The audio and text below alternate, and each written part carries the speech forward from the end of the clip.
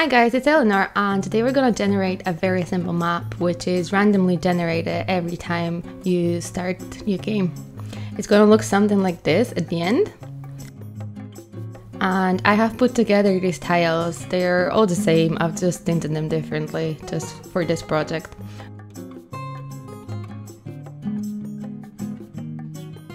We're going to start by importing them into Unity and then set each one of them to Sprite 2D.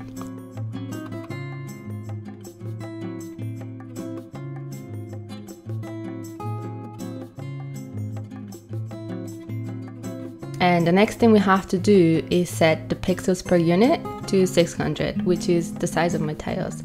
But you should put the size of the tiles that you're using here. So now if we drag the tile to the editor, we can see that it exactly matches the units in the editor. And I'm rotating the tiles by 90 degrees to make sure they're facing the right direction in relation to the scene. So let's create an empty object, name that blue tile, and I'll add the blue tile sprite as a child of this. Then I'm gonna set the X rotation to 90, and I'm gonna shift this by half a unit on the X and the Z to align with the Unity guidelines.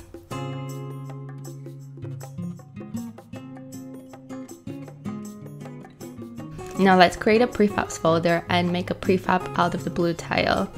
And let's go ahead and do the same for the pink, purple, and green ones.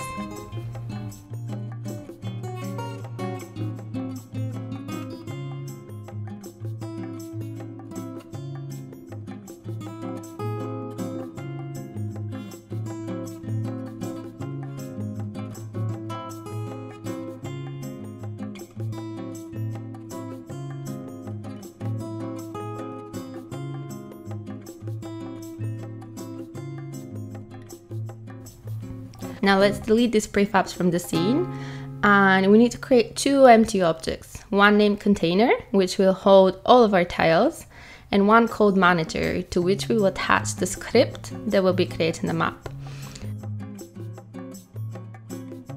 Let's add the new script to the manager and call it tile generator.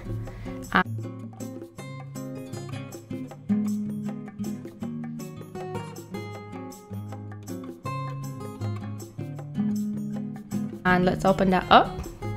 So first we need two variables, a game object array called tile prefabs, so we can have a reference of all the tile prefabs we have just made, and another one, game object container, which will be the reference to the object we want the tiles to be contained in.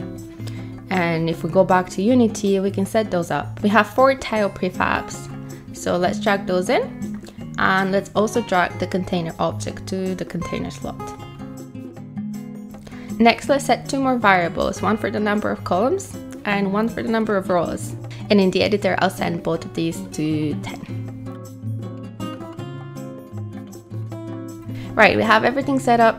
Now we can move on to actually generating the map. The basic idea is that we're going to create some number of random tiles at a random location and of a random color. Once we have created those, we will loop through every single position on the map, see which one of the original random tiles is the closest, and we'll use that color. So we're gonna end up with something like little islands of the same color. So basically we get groups of tiles that are the same, somewhat similar to the maps in Don't Starve. So to start, let's add a variable so that we can control the number of random tiles created at the start. I'm calling this number of seeds. Let's remove the update function, we won't be needing this, and create a function called create random points.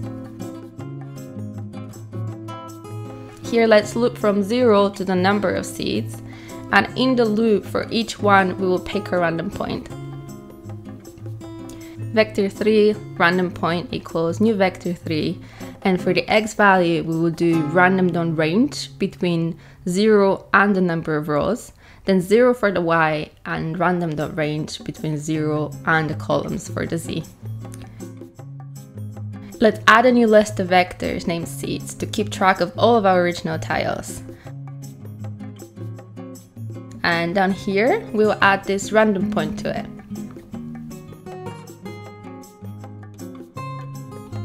Next, we have to pick a random prefab. int random tile number and set that to a random number between 0 and the number of prefabs we have referenced earlier.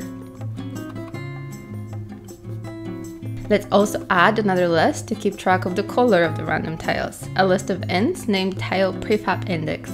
And again, let's add the random index to the list on here. Now we know where the tile should go and what color it should be, so let's just instantiate it. Game object tile equals instantiate, and then we want to give it the prefab tile prefabs random tile number as an index, and then the random position, and then quaternion.identity for rotation. Let's set the parent object to the container and we're done with this part. Tile.transform.parent equals container.transform.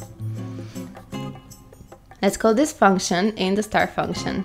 And now we can go to the editor and see how it's coming together. Set the seeds number to 3, click play, and here we go. We get 3 tiles within the limits we have set. And if we restart, we get a new combination. Next, we need a function to be able to loop through the list of seeds and find which is the closest of them to a certain point. So let's go ahead and do that. Private int get closest point, which takes vector 3. And so let's say int closest point index equals 0. And then let's set a variable called distance to the distance between the point and the first point from the seeds list.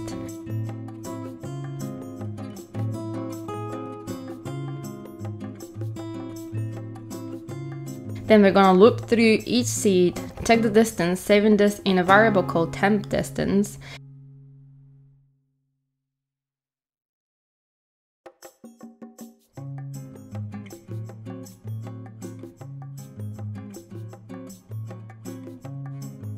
If the distance is less than the previous shortest one, we set the shortest distance to the temp distance. And we also set the index to the current seed.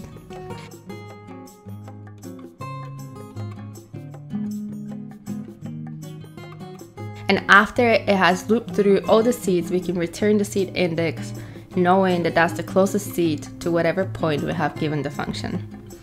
So now let's create the actual generate map function. We loop through all the rows and all the columns in a nested loop like this. And then for each, we will set a variable for the position. Vector 3 point equals new vector 3, then row 0 column. Now let's check if the position is free, meaning it's not the position of one of the seeds, because we don't want to overwrite this. And if it's free, let's check which seed is the closest. Int closest point index equals find closest point, which is a function we just created. And we give it the current point. And all that's left now is to initialize the tile the same way we did when we were creating the random seeds. We give it the prefab and the point, then quaternion.identity for rotation, and then again we set the parent to the container.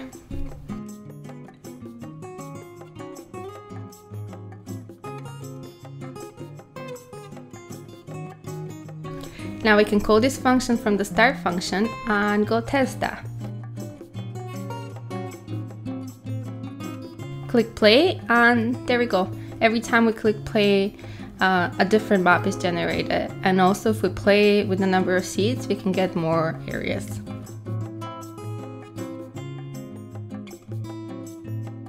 That's it, basically done, but I'm just gonna show you one more thing, which is great for debugging, but it's also kind of nice to be able to see the map being built. We're gonna use a coroutine to pause for a fraction of a second between initializing the tiles, so we can see the map being built. Let's change the generate function type to iEnumerator, and then in the loop we can say yield return new wait for seconds and set a number of seconds. I think 0.2 works best. And then in the start function, instead of calling the generate map function, we will say start coroutine. And if we play now, we can see the map being created. It's kind of fun to look at.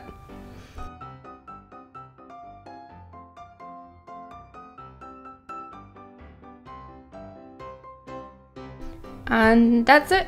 Thanks guys, I hope you enjoyed this. Consider subscribing. There's also a Discord server that you can come join. And I'll see you next time. Bye!